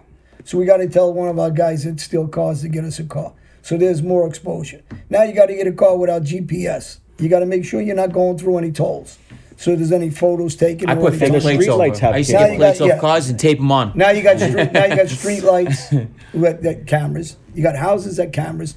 The exposure is incredible. And then you got to be able to trust the group of guys that were putting this thing together. Yeah, you track the phone. Your phone. They track your phone now anyway. It's almost an impossible thing to do at this point with technology. And that's why the mob was so good at all these years, because, like we said, they summoned you to come somewhere. You come into the house, they blow your brains out, got a hole somewhere, bury you, and you never see the body anymore, or chop you up. Right. And that's how they get away with it. That's the only way, really, you could get away with it. But see, I couldn't come up with that like that. I didn't come up like that because we had a war up there. Yeah. And we wanted to leave guys on the street. That's what we were doing. Right. And back then, too, Bobby, it was in the 90s. It was so in the 90s. There wasn't as much technology as far as the cameras were everywhere. No, it was so easy. Yeah. We had guys in our crew robbing cars. I never wore a mask in my life. I said it. I just, we had guys robbing cars. Who was getting us guns? Who was getting us this? These are all trusted guys. Yeah. You know what I mean? We were driving around with shotguns and machine guns in our cars all night long, looking for people. I wanted to ask you one more thing too. Do you feel the downfall of your crew and everything was because Bruno died? Do you think that's what brought the heat and basically ruined everything for you guys? I think what the downfall of our crew is having. Like I said, Artie in New York went from soldier to boss, and he wasn't a good boss, and he brought that guy around him, JB, John Bologna. Oh, jeez. You know, and we got told by two different families the guy was an informant. Yeah. I mean, as a boss, how do you have a guy, the boss of the Gambinos tells us, this guy, what do you got this guy around for? He's an informant. Then you got Rico from your family, the patriarchs over there, and Beaver. I always forget his name, Beaver. He tells us that John is no good. The guy with the beard that comes up is no good. Now, this guy knows stuff that could put me in jail for the rest of my life. Right. So you tell me, is Artie a good boss by having this guy that's not made involved in murders with us? That means, getting involved in murder plots.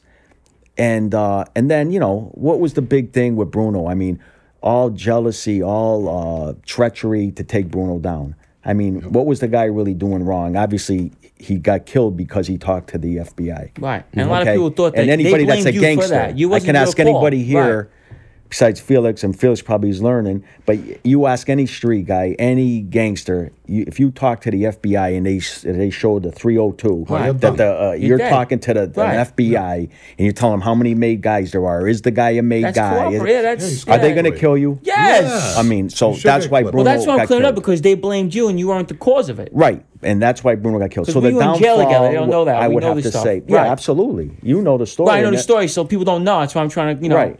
And so the downfall would be a bad boss minority putting a real bad guy around us that destroyed. That's the downfall of our area. To sum it all up quick as I can. Right. Is that right there.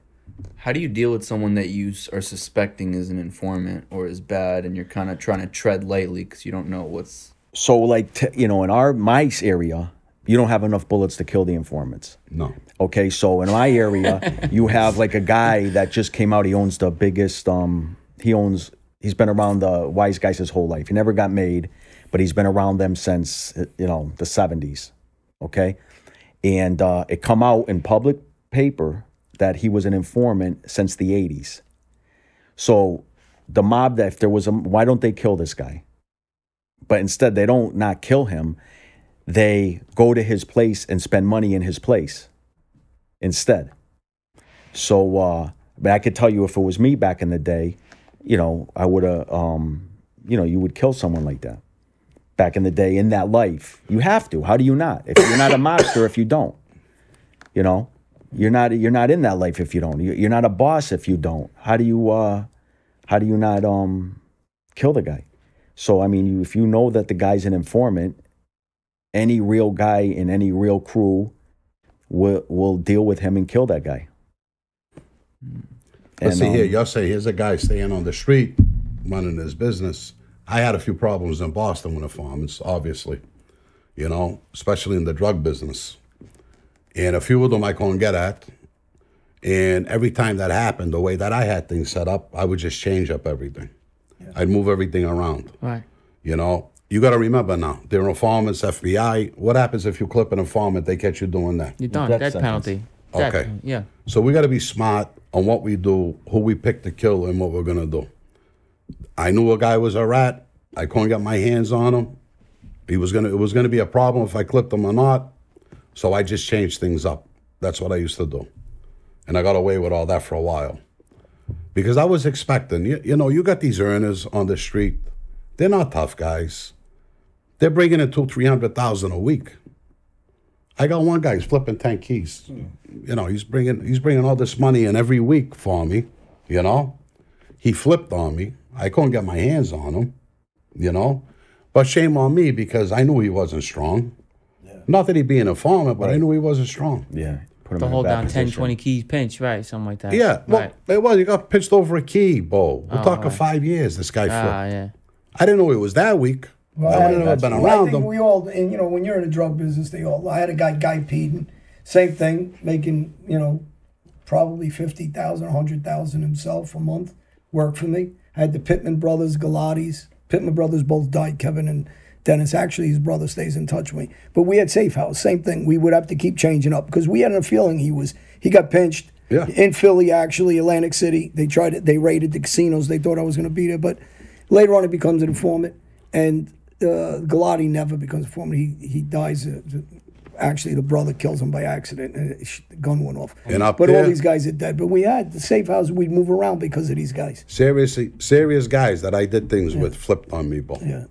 These guys did time before. They were serious guys. Some of them made guys. They flipped on me. You never know. You don't know No, who's you don't going to know. be You don't know. anymore. You don't know.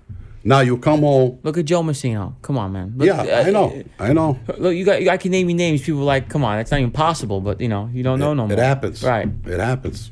We had a couple of weeks ago had Barry Levin on, a great attorney actually. I seen it. And yeah, and we had a little insight on some of the things that go on, and you know, so actually a good guy, very intelligent, and top attorney. So you know, he has hundreds of stories of different cases. Obviously, he's involved in these cases. Yeah. It's amazing. It is. How good was the FBI and the feds back then at getting the mafia? What do you say? You got to remember, you know, one of the biggest mistakes I think in the mob world, and you guys will, I think, agree with me, is the routines is what kills us. So when you go into social clubs on a regular basis, the surveillance is very simple for the FBI. When you go into the same restaurants because we're comfortable, it's also an issue. Same nightclubs, and we do it because of, not out of stupidity, out of being comfortable. Those are the locations that our people have, and you know, we meet each other, and we seem to pick the same places because it's convenient. They're coming from Boston, we're coming from here. We'll meet somewhere that's, you know, mutual, that we have a mutual friend or something, and that's a problem, an issue, which makes it very easy for the FBI to surveil. So you have some good, you know, work by the FBI, but you have some stupidity on our end. And also, they were back when we were running around. They had manpower. I mean, they had certain agents for each family, and a lot of them. I want to, you know, so they had so many agents for the Bananos, for the Genovese, for the Gambinos, for the Patriarchas, and their focus, their number one priority in the United States was organized crime, and that's where all the agents focused. Then the 9/11 happened, terrorism, and terrorism, And now like some bananas don't have no agents even working on their family. Certain Colombos don't have a and have I a think team like no more. they went down to like 2 Nothing. agents Yeah. per family. Yeah. And compared to what they had before. Because so many agents now are working terrorism and it's different now. Homeland Security, and that became a big so you don't have a lot of back then they had so many different agents, they could focus on different crews and different However, this is the biggest downfall. Yeah, that Right here. also. They yeah. could, But the that's phone could be always right been- here, and they could still hear everything. You see, their technology they have, they can Oh, hear you yeah, through yeah, walls. yeah, You yeah, talk in yeah. the basement, they got machines that can hear you talking through the fucking wall. How are you supposed to beat them? You can't beat them no more nowadays. They want you. They got you. That's it. Did they try to intimidate? I mean, were there some that you would keep seeing that they tried to intimidate you or use those kind of tactics ever? Oh, yeah. One was doing that with me. How so? Yeah. No, I had a few restaurants, coffee shops. He come, he sit in front, make sure I would see him every day. I'm with a Goma up on I think I'm hiding up on Route 1. He walks through the door.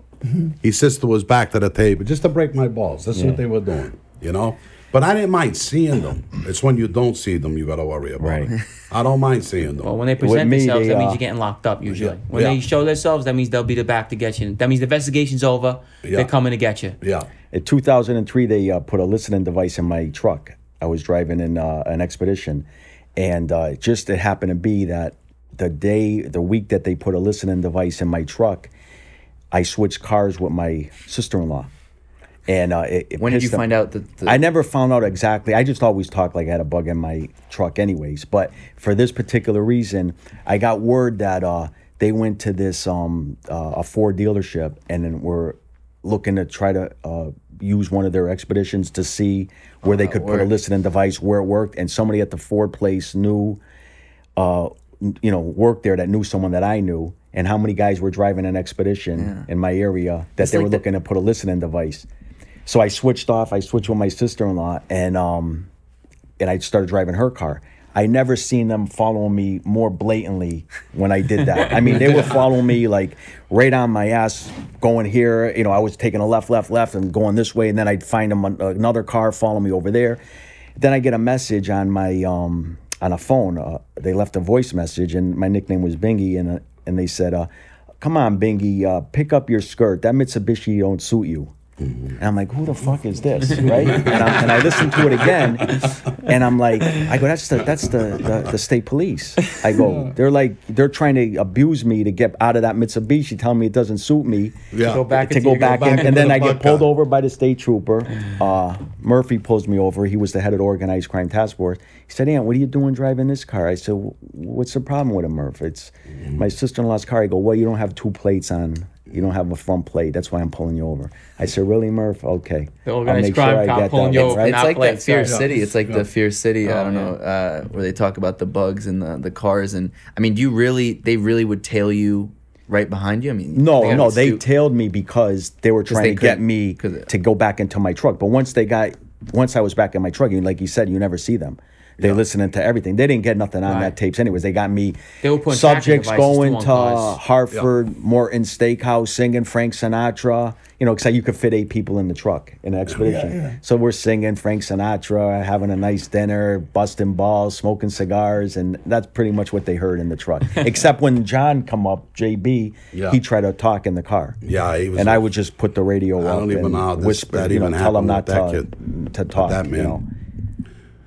You But get a it's lot funny. of banters back and forth with the FBI.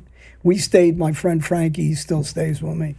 We stayed at a hotel in Florida. We're down in Tampa. That's where my case got based out of. And there's about 5 of us. We're going out to dinner.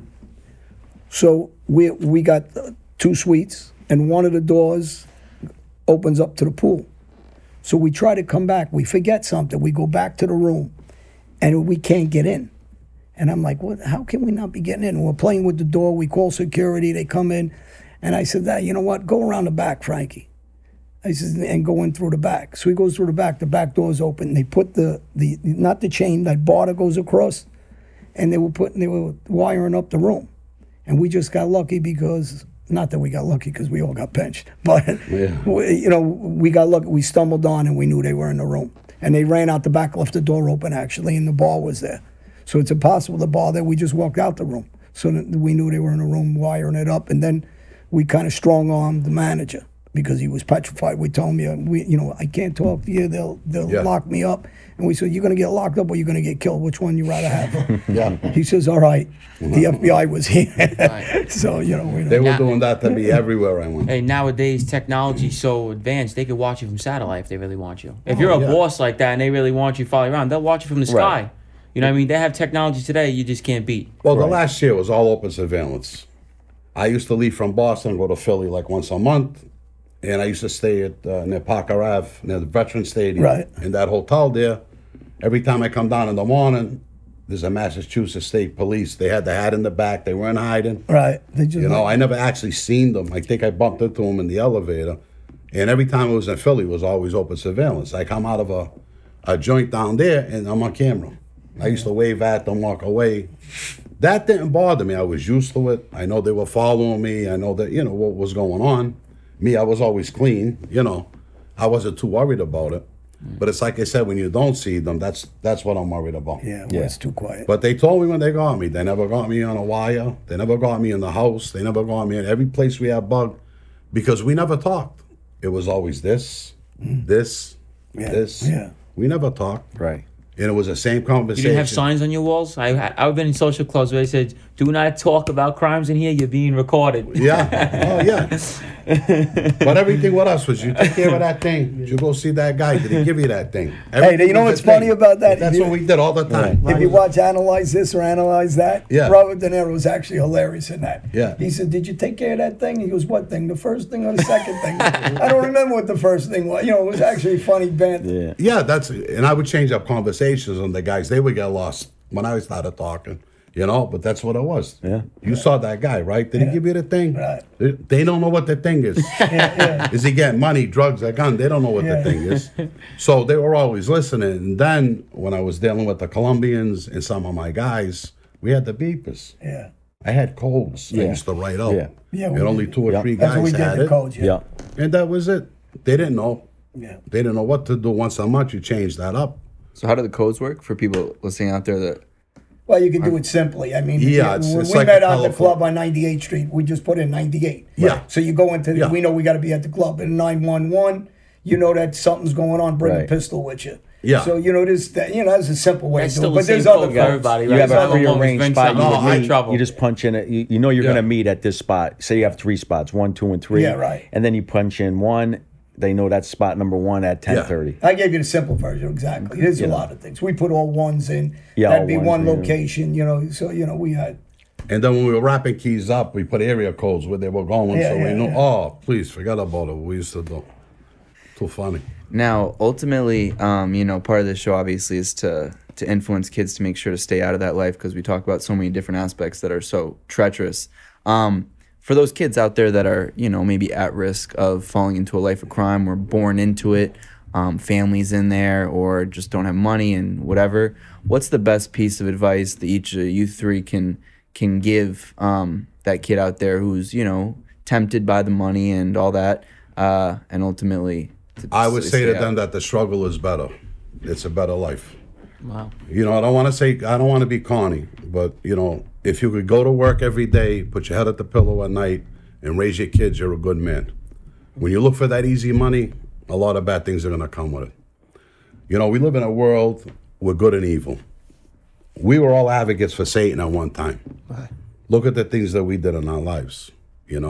How do you feel about yourself now? Do you feel better about yourself?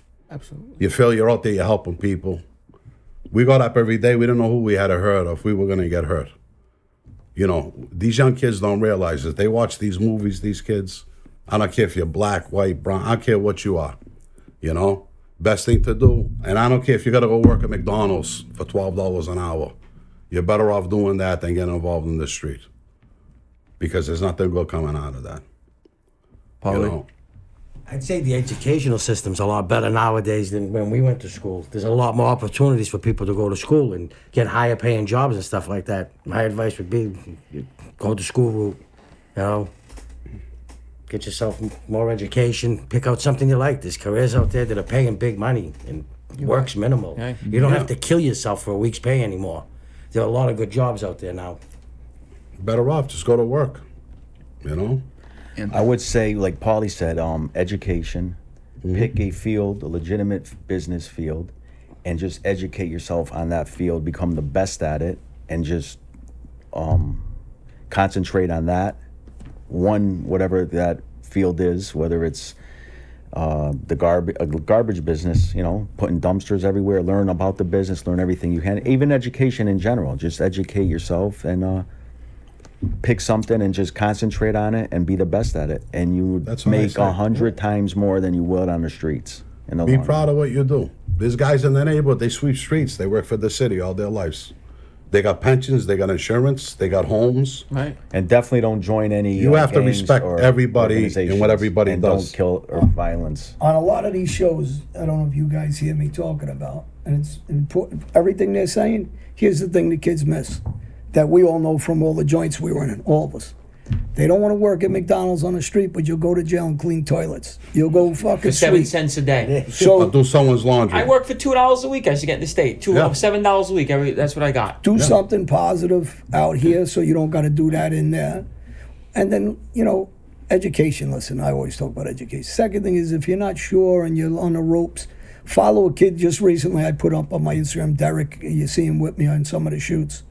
His black kid lived homeless for a while. His mom got killed and was murdered. And he had a real rough life. And he went through some things and he put a tape up. Go relate to somebody like that.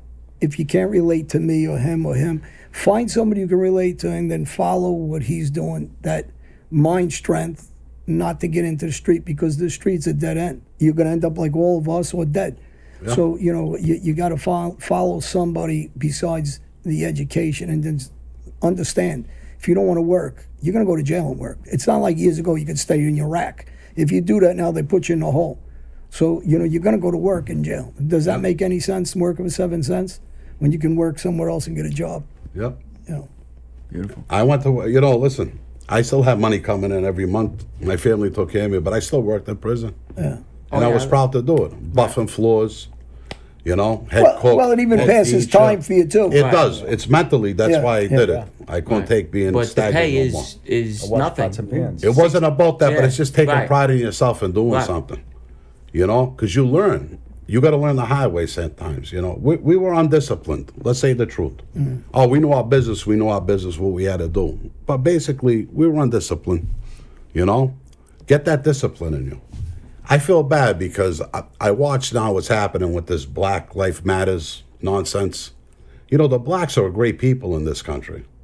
They're in politics. They're in the military. They're doctors. They're lawyers. They're everything, these people. They're a big part of this country.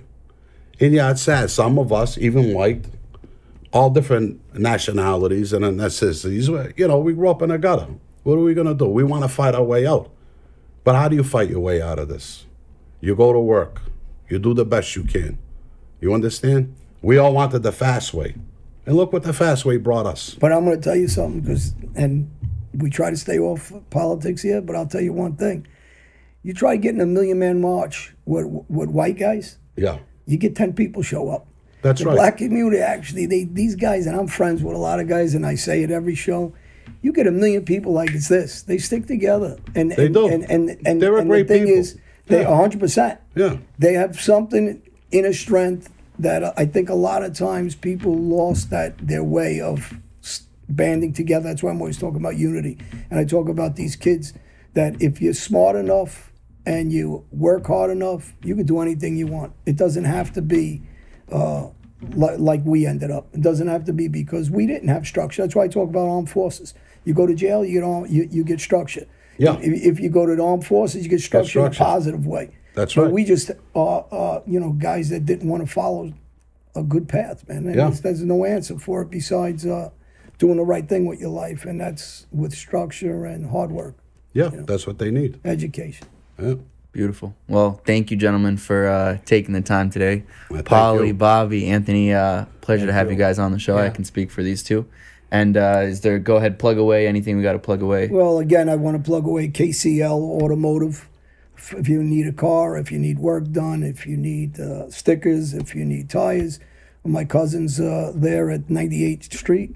98 Henry Street, East Stroudsburg, PA. Anybody needs to get in touch with him. The number is, can you read that? 570-534-8497. You can reach me at John Alite officially or johnalite.com website. And you guys tell us if you have books. I think you got some books and stuff out and I wanted to different just things. mention, I just have an author, a guy that was a local guy I knew, the family my whole life, Joe Bradley.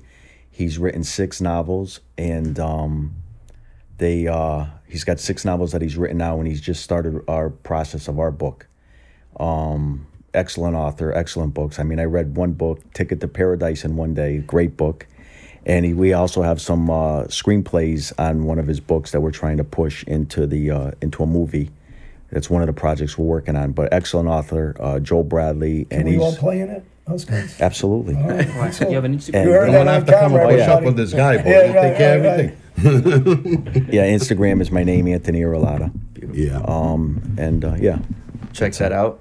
Bobby, plug away. I'm in about a half a dozen books. And the last book I was in was Ghost by Ralph Azzullo. He's an author from New York. He's in California now.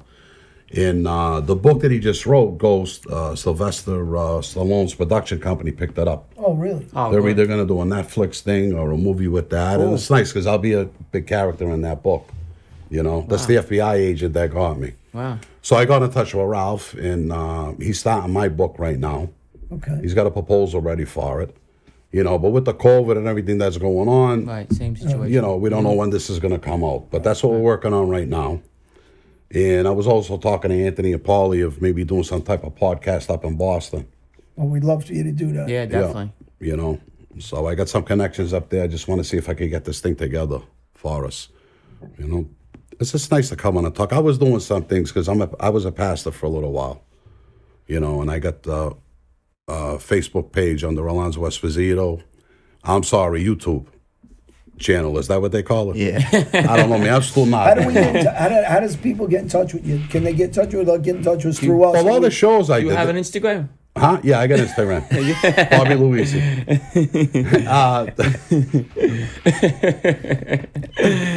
What was I got? What did you ask me, Johnny? I'm How can people get in touch with now. you? Look at this. He had about 10 scotches left. Oh my God! How did I walk out of there? I don't know. How can people get in touch with you? A lot of people find me on Facebook. Okay. Okay. Robert Alonzo Luisi. They find me on that way. That's how I did a few of my shows. Oh, you know, I have a book right now on Amazon, The Last Generation by Alonzo Esposito. It's a Christian book. I break down from the book of Genesis all the way to Revelations. I wanted it to be an easy read. It's a summary of my teachings that I used to do. You know, because while I was in there, I got a degree in theology.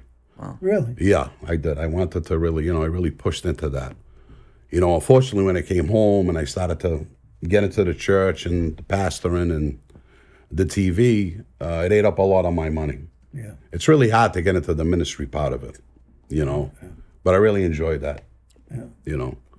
So, Paulie, any social media plugs? No, but I'd like to get back in touch with people from Harvard University and see if they want to do a follow-up documentary on me to see where I am now. You did what was the? Will you tell people what exactly you did with Harvard? It started off as a 6-month study. 3 months, the last 3 months you're locked up, and 3 months when you come home. And they just found out like that they really enjoyed being around and seeing the way I was, and turned into a 2-year study, turned into a documentary, and it was by Natalie Smith, and it's called A Walk Through the Jungle, and it's with me and 2 other men, different ethnicities and ages and stuff like that, and the struggles become true when we're first coming home, and then after we're home. And it was really amazing. It was shown worldwide, actually. Last time I heard, they were showing it in Australia. Remind us the title of it. A Walk Through the Jungle. A Walk Through It was the Jungle. Natalie Smith. Natalie Smith. Yes, it was her Beautiful. baby. People check that out. Gene, Oh my! I'll let you. You can contact me at my Instagram, GeneBoy666, and also I have a book in the works. It's going to be the first modern day Mafia book, and it's due out within 6 months. nice. Isn't Yeah. your author coming on with us soon? Yeah, who helped me with the book, Lou Romano. I also have to give a shout out to the guy who helped me write it. I was in jail with him, Teddy DiBattoro. Oh, yeah. Me and you, good friends with him. He blew up the He Chicken killed Man. Philly Tester, the Chicken Man. This is real, I know. He's actually really smart, and he's actually a waiter when he was killing people for the mob. I know it's... He won a case for me, too. Yes, he won a case for... This guy was That's how the mob great. used to be, though. Huh? Yeah, Yeah. waiters, right? Yeah, he was a Shoemakers, waiter. farmers. He killed Yeah. the mob boss with a nail bomb. This is a real story. He helped me write my book. He sat with me every day for a couple hours a day for about a year. We did it. And now Lou Romano, who's coming on, and he helped me fix it up a little bit, and it'll be out soon. Lou Romano will be on the show soon, too, also. Beautiful. And people can follow me on Instagram at felix.levine. And people listening out there, again, make sure you subscribe to the YouTube channel and the Patreon channel, which is our new platform. We'll be releasing all our episodes early on there. It's so much better than anything we've used in the past. You can be able to stream every show for the Johnny and Gene Show on your phone, tablet, TV. They have a fantastic app. It's really the #1 app for creators. So make sure you subscribe there. And Well, we're going to put the extra content in there, right? everything's up there. So we'll show when we make Felix on that and that thing. It's going to be an honorable When they number. straighten me out. Straighten it up. You want me to do it? Yeah. Oh, yeah. He's going to walk around with the finger like Yeah, this. I want to see. Oh my God, they did it. We got a couple of bosses in the house, so they can do it. Gentlemen, thank you so much. Thank you, guys. Yeah. So funny. Thank you. That was good, guys. Yeah. Perfect.